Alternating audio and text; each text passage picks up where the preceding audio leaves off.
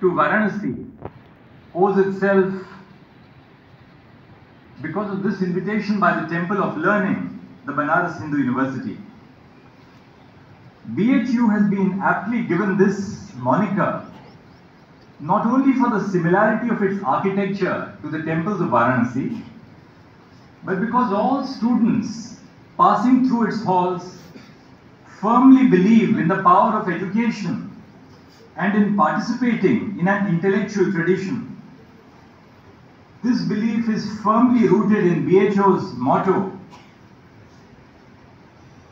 which roughly translates into English as knowledge imparts immortality. With its rich history, it is a daunting task for me to speak about the history of the Faculty of Law and of BHU. It is apparent from the very fact that we are gathered here today to celebrate 100 years of the Faculty of Law. BHU itself celebrated its centenary in 2015. The question I asked myself then is, how does one begin to capture the essence of an institution so deeply rooted not only in the history of this city but of India and its legal tradition, to truly appreciate and capture the magnitude of this occasion? Let me begin by speaking a little bit about the history of the institution itself. In order to contextualize the location of BHU and its Faculty of Law within the history of Indian education, it is important to speak about the status quo that preceded them. The first universities of India were founded by the Britishers in 1857. These were the universities of Bombay, Calcutta and Madras, located in the three presidency towns of the British Raj. Their goal was to impart education in a Western secular model so as to create a set of Indian civil servants who would be loyal to the British Raj. Soon, Punjab University followed in 1882, and the United Provinces, that is our modern day Uttar Pradesh, got the Allahabad University in 1887. Curiously, one of the factors for the creation of the Allahabad University was because the High Court was moved to Allahabad from Agra and its proceedings were conducted entirely in English. As such, the Allahabad University was often considered as a bastion of Anglicization, since it prioritized education in English and even refused affiliation to any college in those days which did not have a European principle. There is a beautiful book by Leah Rennell in 2005, published by the Oxford University Press, A Hindu Education Early Years of the Banaras Hindu University, which I would recommend to all our students. It was in this backdrop that the movement for the creation of BHU found its stride. BHU was preceded by the Central Hindu College, which was founded by Annie Besant and Bhagwan Das in Varanasi in 1898. The college offered a combination of Western education along with education in the Hindu traditions. It was then the efforts of BHU's founder, Pandit Madan Mohan Malviya, which led to the creation of BHU in 1915. Pandit Malviya's vision for BHU was clear, and even today is the first text that one reads when they visit BHU's website. I quote his vision, which states as follows: India, he said, is not a country of the Hindus only. It is a country of the Muslims, the Christians, and the Parsis too. The country can gain strength and develop itself only when the people of different communities in India live in mutual goodwill and harmony.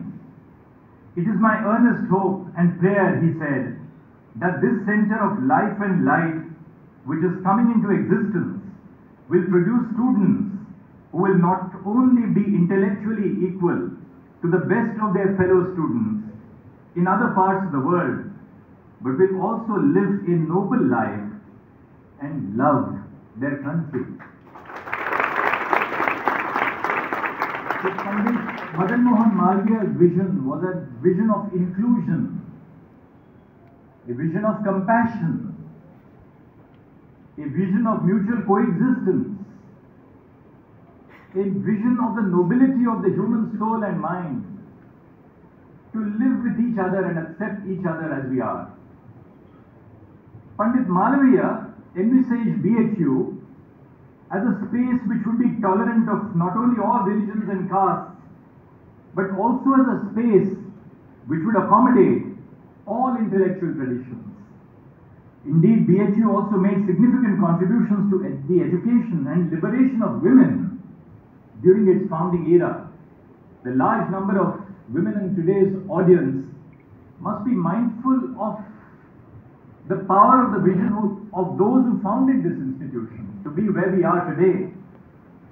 Ironically, the British support for BHU came from a belief that it would produce students well versed not only in Western education but in the Hindu tradition, which would promote loyalty and subservience to their British rulers. However, quite to the contrary, BHU became a bastion of pride for those who believed that Indians could stand on their own 2 feet and no longer needed the assistance of the British. As the first residential university of India, which not only exercised control over its college examinations, but also their teaching, BHU provided its students with a perfect atmosphere to help their intellectual growth and to create leaders of the future. Indeed, scholars have noted that the founding of BHU led to the development of a strong sense of nationalism in the decades which followed. Over the years, BHU has produced many notable alumni. In the field of law, one has to first speak about the legal acumen of Pandit Malviya himself.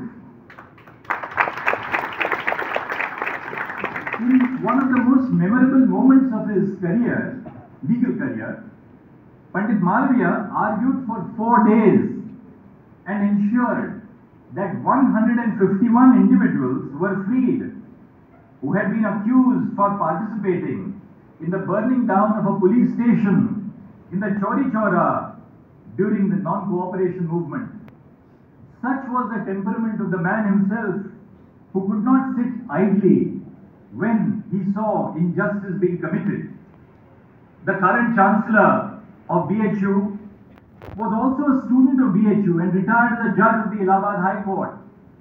Professor Ramraj Pant finished his LLB from BHU and subsequently was instrumental in the founding of Nepal's first law school. Through his example, we can understand how BHU not only influenced legal tradition in India, but its neighboring countries as well. Even in fields other than law, BHU has produced notable alumni. Chintamani Nagesha Ramchandra Rao, a Bharat Ratna winning Indian chemist who has previously served as the head of the Scientific Advisory Council to the Prime Minister, did his masters from BHU. The pioneer of India's first satellite launch, Aryabhatta, in 1975, Udupi Ramchandra Rao, who later served as chairman of ISRO, also did his masters from BHU. Even in the field of arts, BHU has alumnus such as the Bharat Ratna winning singer, musician, poet and filmmaker Bhupen Hazarika.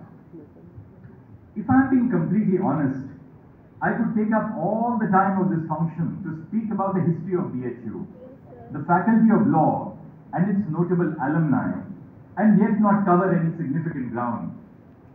Such is the grand history of the institution we all stand in today and pay homage to. But one cannot live in the past forever, however comforting the thought may be. Hence, I must now move on to my thoughts on some issues of the present time before we can finally begin imagining a future for the institution. Keeping this in mind, I shall now speak to you about a pressing concern for legal education today, which is the role of clinical legal education.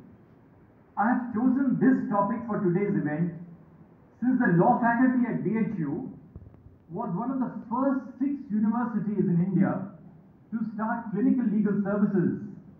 Hence, there is no better occasion to discuss its future than at the Centennial Celebrations of the law faculty. Undoubtedly, India has a rich tradition of providing legal aid to the underprivileged and marginalized members of society. Article 39A of the Constitution states that the state shall secure that the operation of the legal system promotes justice on a basis of equal opportunity and shall in particular provide free legal aid by suitable legislation or schemes or in any other way to ensure that opportunities for securing justice are not denied to any citizen by reason of economic or other disabilities. In furtherance of this aim, the Legal Services Authority Act was enacted by Parliament in 1987 and subsequently the National Legal Services Authority was created. Every state has its own legal services authority. Legal aid clinics and committees are attached to the Supreme Court, to the High Courts and even many district courts.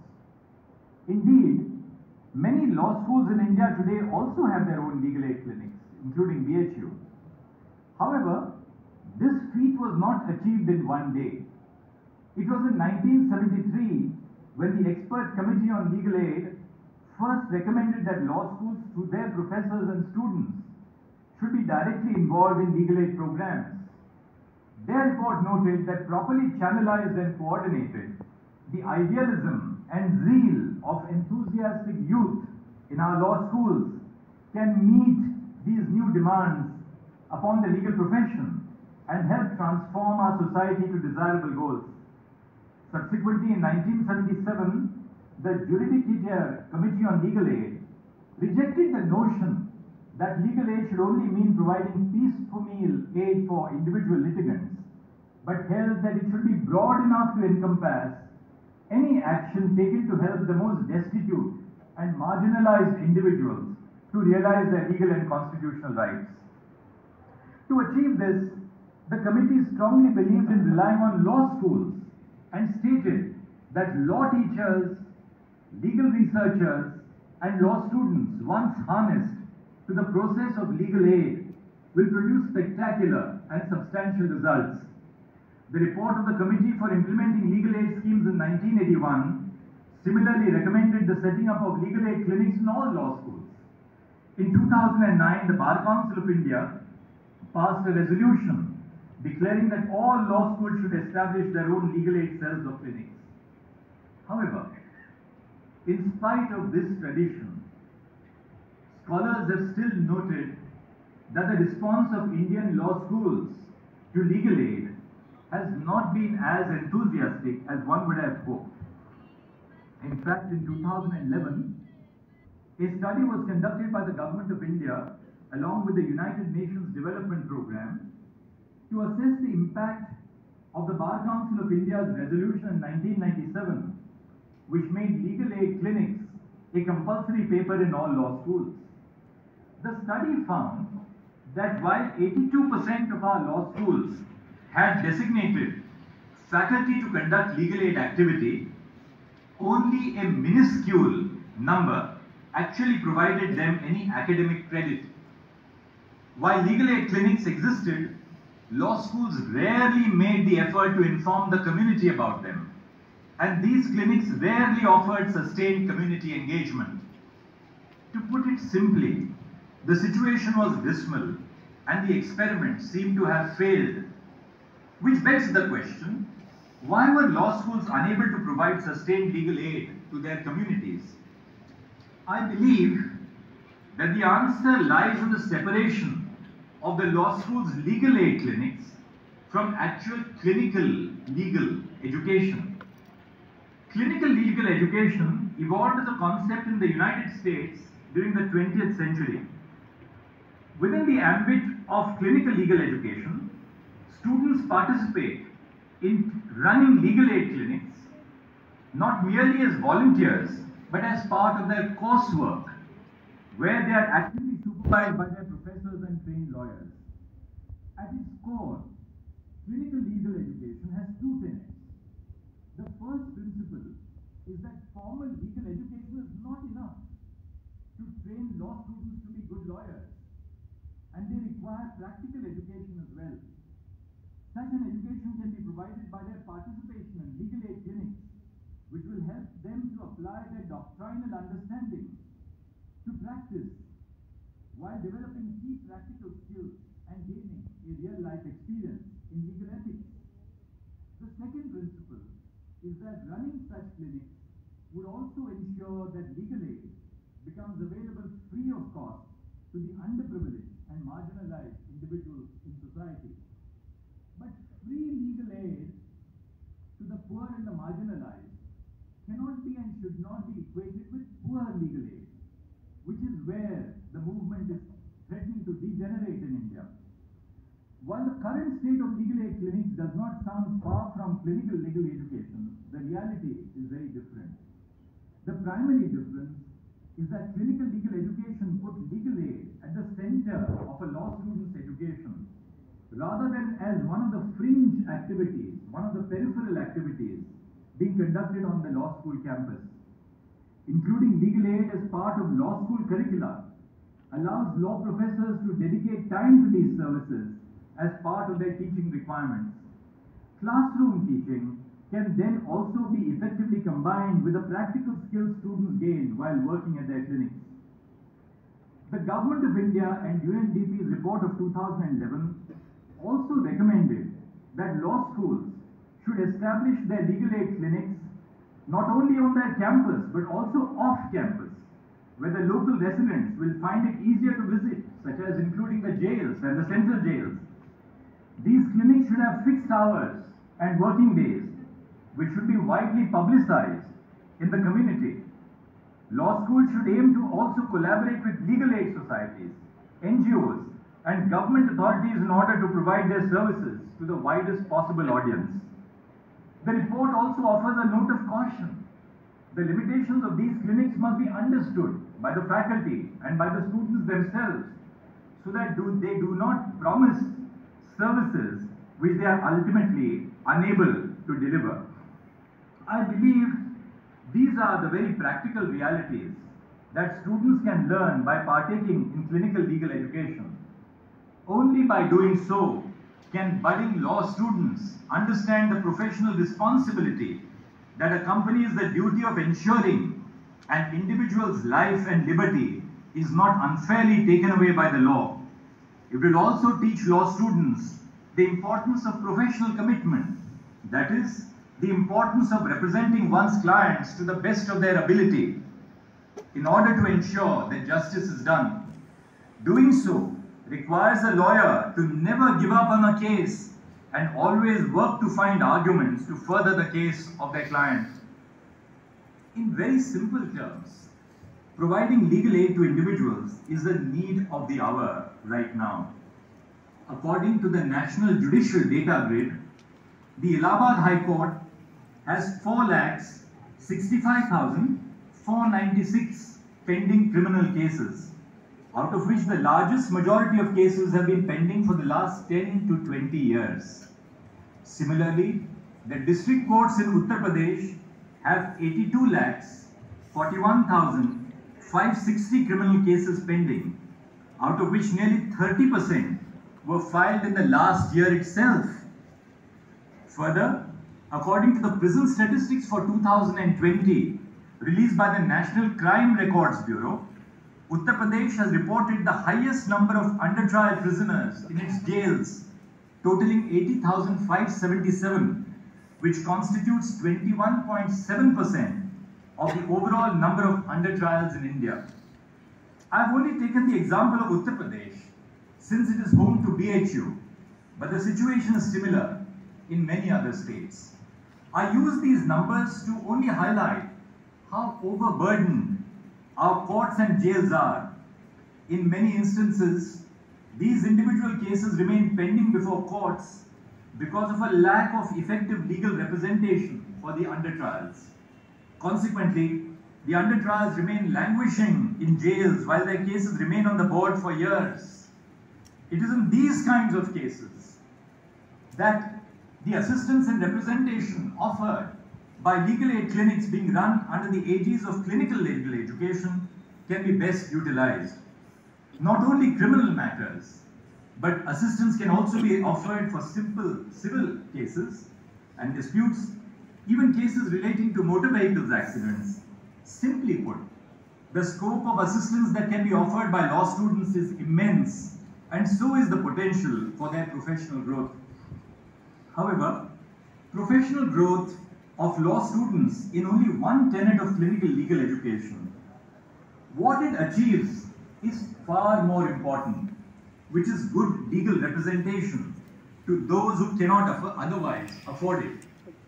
By doing so, clinical legal education reimagines the role of law schools within communities. They no longer remain isolated islands of excellence, divorced from their surrounding communities, but become active participants in them. Legal aid should also not be limited to providing legal representation, but must encompass within it actions to taken to raise community awareness about legal and constitutional rights. Clinical legal education requires law students to ask themselves, what are the major issues plaguing my immediate community, which may not directly affect me? And more importantly, what can I do about them? When such an attitude is ingrained into young law students in law school itself, one can hope that we will create a new generation of more socially conscious lawyers. In fact, some scholars have also rightly pointed out that not only does clinical legal education ensure legal aid becomes widely available, but that it also promotes a vibrant democracy. When law students participate in clinical legal education, it brings them closer to the communities which surround their law schools, but with whom interaction is often very sparse. In trying to understand and solve their problems, it humanizes these communities in the eyes of the law students, who may often come from backgrounds very different from these communities. Hence, the process contributes in the creation of a class of more socially conscious lawyers, who can then become active participants in our democracy.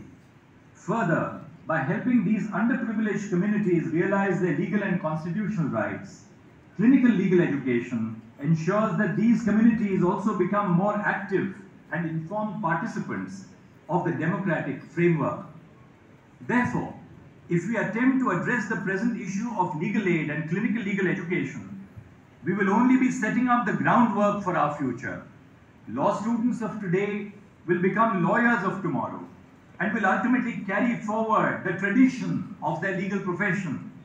At the same time, it is important to acknowledge that the legal profession is changing at a very rapid pace, especially due to the onset of new technology. Due to the COVID-19 pandemic, courts have started becoming virtual. E-filings are slowly becoming the norm. Hence, the new generation of lawyers will not only have to be prepared themselves, but they will also have to take on the role of educating others, especially those who are less privileged than themselves.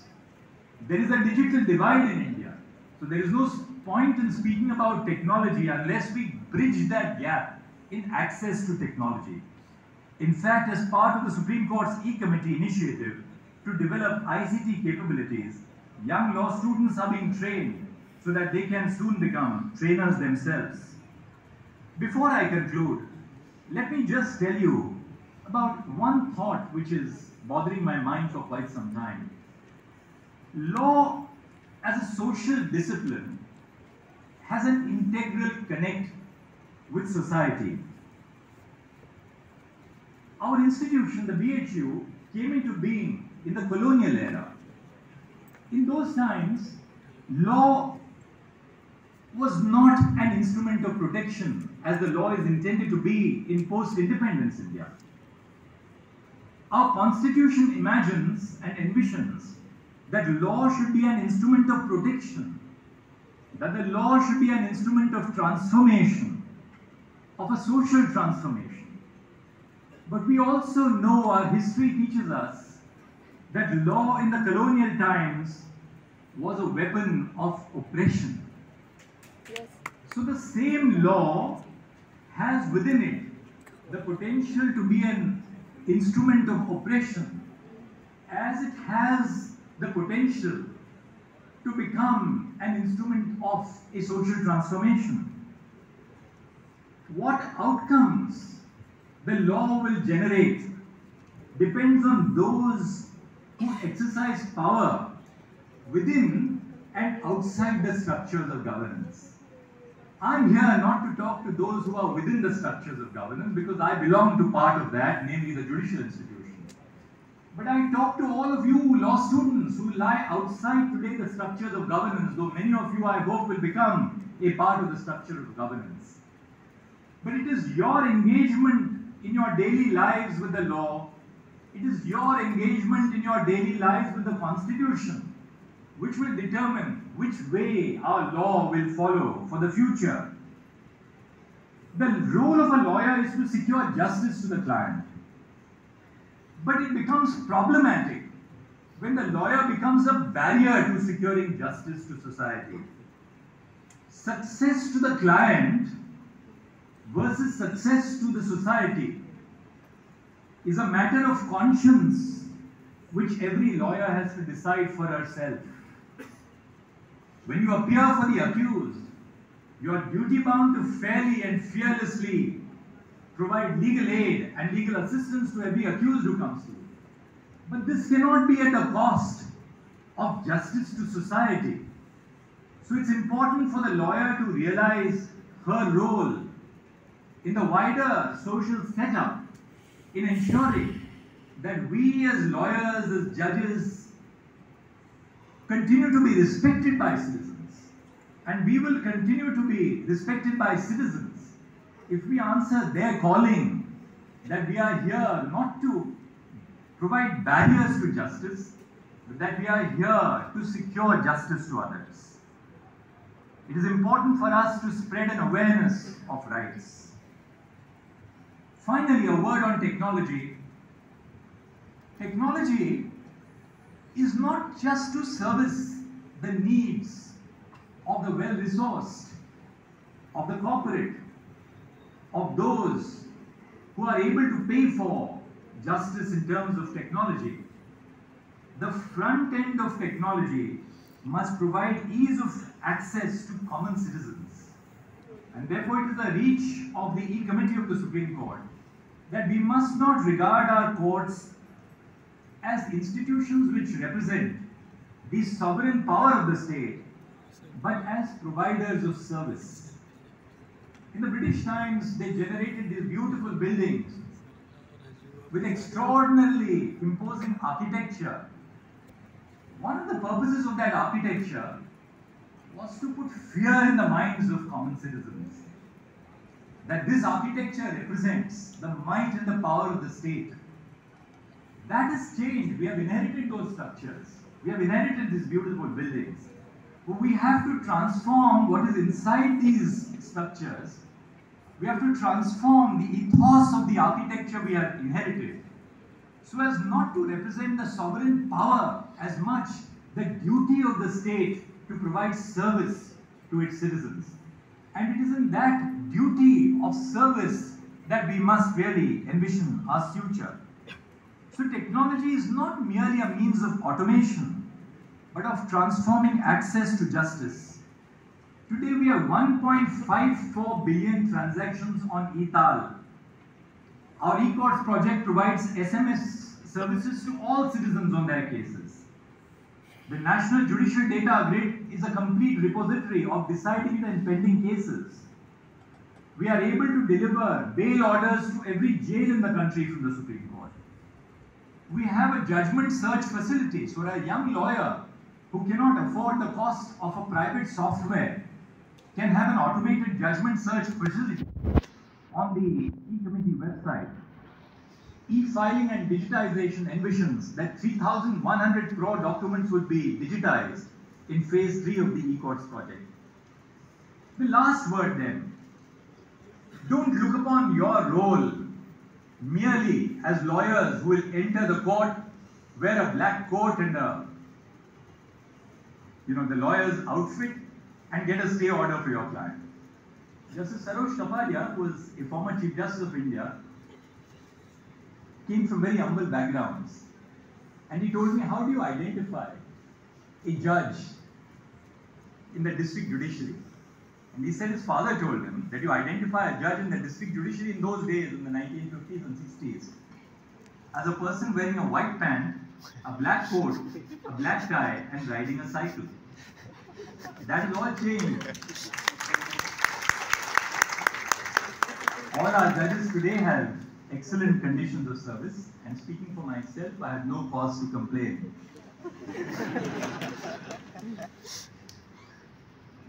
But I want to tell you, as young lawyers, follow your dreams. If your dreams lie in the pursuit of private gain for yourselves or doing well economically, so be it. Let's not be hypocritical about it. But I'm sure that many of you will take the call after success as lawyers that there is a higher calling which guides you. And that calling is for public service. So when I have fancy lawyers appearing before me in the Supreme Court, earning what I believe are fancy fees, I as a judge and citizen have no cause to grudge it. I have no cause to grudge it because the beauty of our society lies in accommodating everyone. You must have the best, and you must also have the most dedicated. So some of you will certainly join public service. You will become legislators, you will become councillors, you will become IAS officers, you will join the civil services. Some of you may not even practice law and become painters, poets, writers, inspire others in whatever you do, and leave the world a better place. Every day of my life, I ask myself this question: if this today were to be the last day of my life, have I left the world a better place?